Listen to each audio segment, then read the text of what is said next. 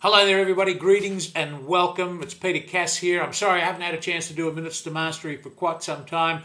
Been running around the place teaching, and today we're going to talk about the requirements for head CT in minor head injury patients.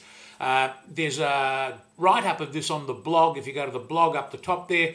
However, we want to cover a few more of the details in video format for those low risk patients, or the minor head injury, I should say, high risk patients. So we'll talk about that. First off, I just want to show off a little video of our Airway Workshop recently at my hospital, Royal Prince Alfred Hospital, and I also wanted to briefly mention an upcoming new thing we've got on, and then we're going to talk about the head CT in trauma. Hello everybody, greetings and welcome.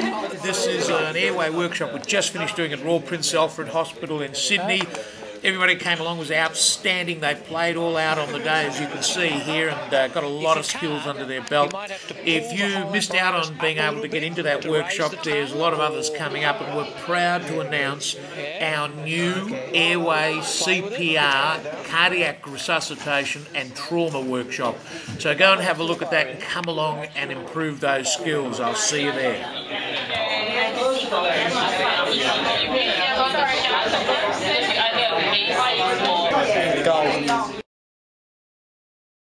Head CT. Now we've got head injury can be classified as very severe head injury, moderate and minor head injury. It's got to do with the Glasgow Coma Scale, or the GCS.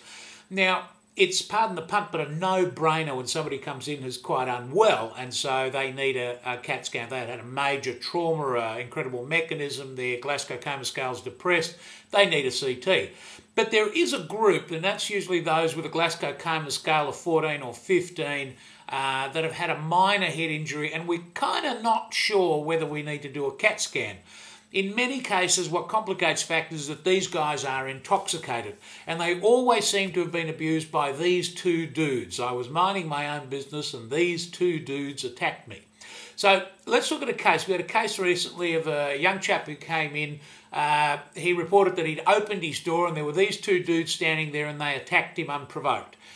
He sustained a loss of consciousness and he had an amnesic episode for about half an hour or so. Now, there are criteria that we can apply to this. Now, he ended up having a Glasgow Coma Scale of about 13 or 14 for a significant part of the night before he was handed over to me in the morning round. Now, it works out that he'd also had a fair bit to drink, so they're a little bit difficult to assess these patients. Now, there's some schools of thinking that say you just scan them all straight away.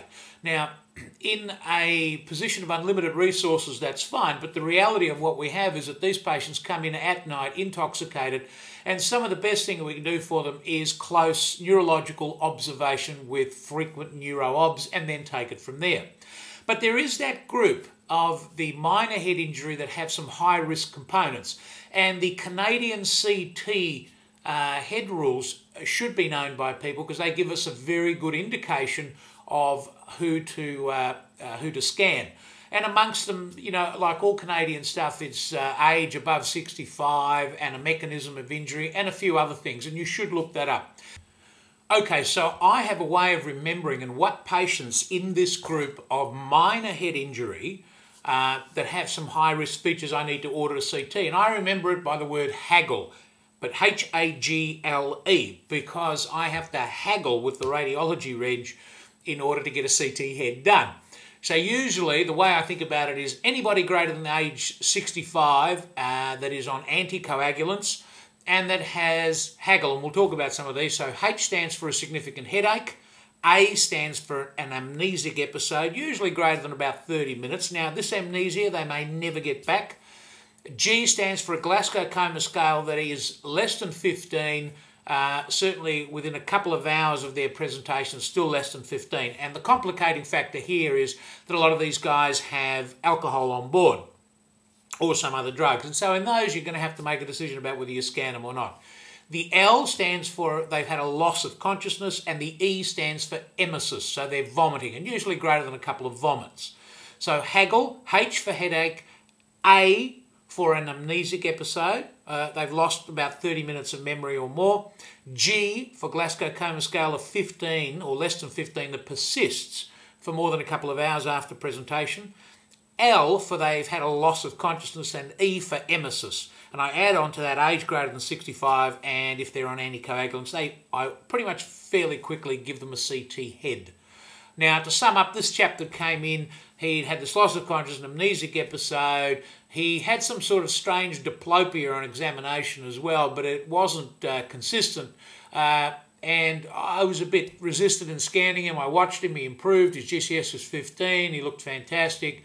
I handed him over to the other team who decided that they were going to scan him after that episode, and quite rightly probably. Scan was normal. So remember the Peter Cass's haggle formula, and it'll allow you to haggle much more easily with the radiology registrar. Good luck in getting the CT. See you later, guys.